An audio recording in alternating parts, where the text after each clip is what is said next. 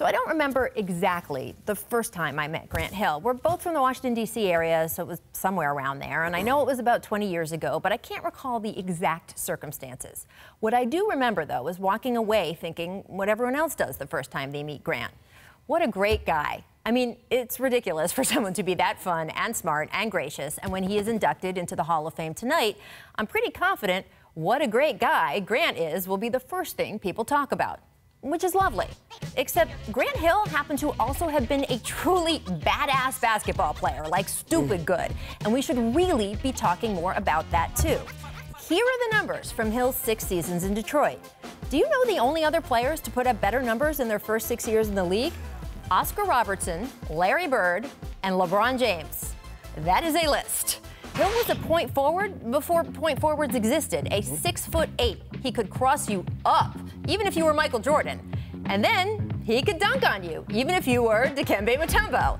He was a walking explosion for the Pistons, which is why there was so much excitement when he got to Orlando to team up with Tracy McGrady. And of course, that is where the story diverts. Those of you who watch The Jump regularly have heard T-Mac opine on what might have been if Hill hadn't had that devastating series of injuries. And when it comes to the what if of Grant's career, that's actually only the half of it. On our All-Star show last year, Grant came on to tell the story of, well, here.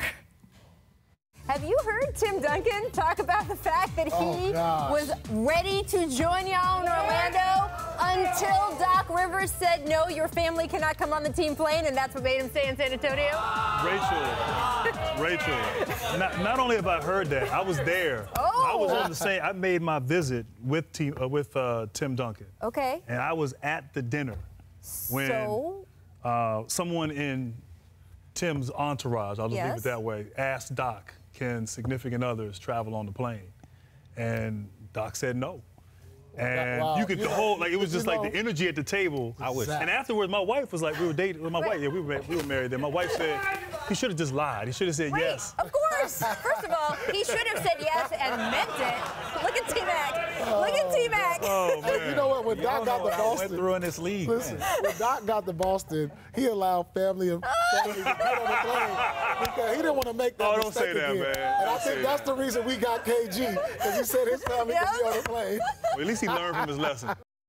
Yeah, you saw T-Mac and Grant. My chest, my chest. That was painful. And over the years, I've heard Grant tell all sorts of stories of near misses like that and maybes, coaches that didn't know quite how to use him once he got hurt, additional surgeries that didn't go as planned, a staph infection that nearly killed him. And as he's told these stories, it was frankly obvious that sometimes how good he was, well, it actually was getting lost even on him. As he said just this week, when he thinks about his career, quote, I've tended to focus on the struggles. Hill went on to say that's why this induction tonight to the Hall is so validating because, quote, it confirmed I actually did some good things. My hope is that it confirms it for everyone else, too. Because, yeah, Grant is a really great guy. And now as a broadcaster, that is the side of him that people tend to see. And, yeah, because of his injuries, he is one of the most prominent what-if players in the history of the sport. But even with all of that, the man could hoop, and he doesn't need to be inducted tonight to prove it. Just in case, though, it's now going to be engraved up there in writing for good.